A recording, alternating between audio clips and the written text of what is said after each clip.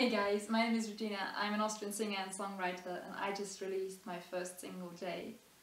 And today I want to talk a little about how we made the music video, because that was a complete DIY project. I made it together with my sister. We had no budget whatsoever. The video cost us 50 euros altogether. We had no previous experience in making music videos, so we were just, figuring it out as we went along. If you're a musician as well, if you're looking for a little bit of advice from someone who, was just learning by doing, stick around and watch this video till the end, because I'm just going to tell you everything I know now that I wish that I had known before.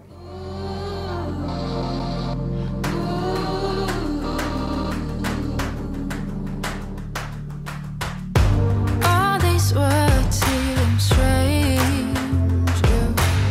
You tell your story, your fate. Is it worth the wait? That you started something, oh, you started something. Tell me all you know. Something to hang on to,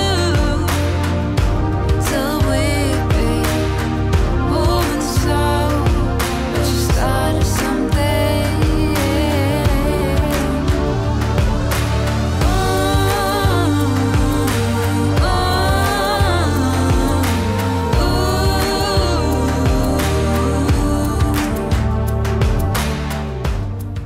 So what I want to talk about today is the concept, how we started, how we, knew what we wanted to do, the equipment that we used, the production day, the post-production, and all of our lessons learned. So let's dive into the concept. So the song was ready, it was mixed and mastered, and I really loved the song, how it sounded, and all of my budget went into mixing and mastering. But it was time to think about visuals, and my sister, she owns a camera, and so I was just asking her, you want to shoot this video with me? Do you want to make it totally low budget? And she was on board. So in the beginning, thinking about a concept was really hard for me, because you've got these endless possibilities and all of these amazing videos on YouTube, and you just wish you could do everything, but in the end it really just comes down to knowing what you can and what you can't do. As we had no previous experience and no money, we just decided to take a camera and put it on a tripod and basically call it a day, and just hope that whatever is happening in the frame is interesting enough to make up for a lack of camera movement. We also did not own any fancy lights, or we did not have a great place to shoot indoors, so we just opted to shoot outdoors. We had two really beautiful locations that I just liked a lot, and I'm really happy how it turned out. So my first lesson learned right in the beginning is try out everything that you want to do beforehand.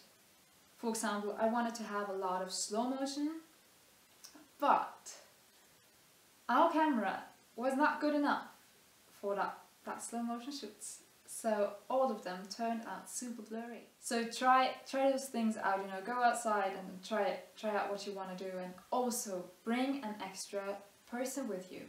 We were just the two of us, and my sister actually, she filmed and she also handled the smoke torches, because I was just sitting there not moving. And on the third shooting day, actually the one that we had to do because the second one turned out horribly, we took an extra person with us, just to handle the smoke, to do all of that my sister couldn't, because then she could handle the camera and then she could make sure that everything turned out fine and not blurry. The equipment we used is basically really simple. We were using a Canon M50 and a tripod, a chair, a plastic sheet, and smoke torches, and that was everything. On to production. Initially we planned to have 2 shooting days. We had 2 locations that we wanted to shoot at. The first one was in a forest and the second one was in a quarry. So in the forest the things that I wanted to shoot were me singing to the song in various positions, me and the smoke torch, and we had sort of this idea where we were using a plastic sheet to just tie that around trees, and then, you know, have the wind come through it and it moving really beautifully, and me just basically standing in front of it or behind it. A lot of the video is very static because that was what I wanted to go for, and so in the end I did not really like a lot of the shots that we did there, but I'm just gonna talk about that later on. On the second day at the quarry, actually the concept was pretty similar. We took a lot of shots of me singing, you know, sitting down, standing, just singing, and we also did something with the smoke torches. Okay, on to post-production. We color graded in Lightroom, which was the only thing that we knew how to handle. And my sister did all of the color grading, so I was just sitting there and, you know, commenting how I would like the picture to look. I was going for a dark picture, and yeah, I just don't like it if it looks happy, I guess. So I was trying to, you know, get the colors a bit down and get this. It's got a bit of a Halloween vibe to it. I don't know if you can imagine what I'm saying. I don't know. So, and I wanted to cut it myself, and I did that in iMovie.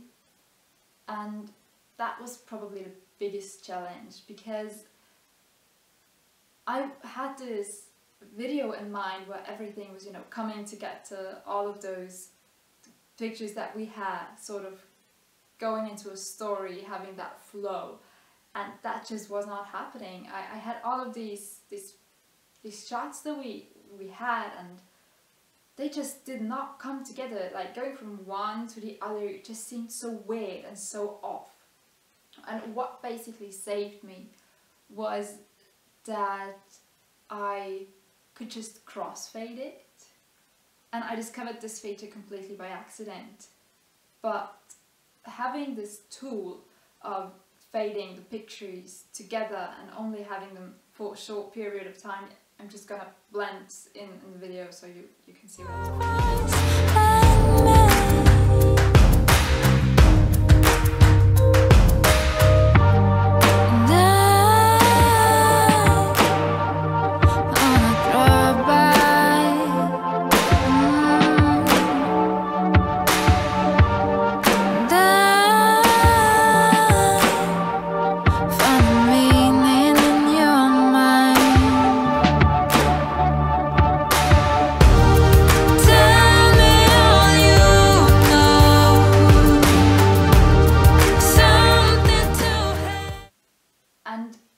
Ended up ditching most of the shots that we had, because I just did not like them. The frame just was not right, or the angle that I saw myself just did not feel good. It just felt really odd, or it was too close or too creepy. So we had a lot of these shots with the smoke torches, and they looked really, really beautiful. And I actually wanted to save them for the last part of the song, because it's got two parts, and the second one is a choir part, and it starts really, you know, quiet and soft and just builds up afterwards. And I thought that it would be really cool to have the smoke come in there and, you know, just building and building, but that just did not happen. And so I started and just used the smoke right from the beginning, and I also used a lot of crossfading, where I just, you know, had the smoke come from this side and from this side, and just blend it together, that the smoke would go like that. Or that's actually the things that saved me. Reversing, slow motion, I did a lot of that in post-production, instead of, you know, going in when we shoot, not shooting in slow motion, but actually slowing it down afterwards in post-production. And blending it all together. Yeah, so I guess that's kind of everything. I did add some lyrics afterwards. I was not sure if I was going to do that or if it would be fine on its own, but I kind of felt that with it not having a story, or not having, you know, that sort of flow, that it's evolving so much. I felt that it had to have this extra thing to it, like having the lyrics there and the lyrics blending in and out, and I put the video in a frame and I had the lyrics, you know, on top and sideways. Yeah, that's something that I really like. That I really like that.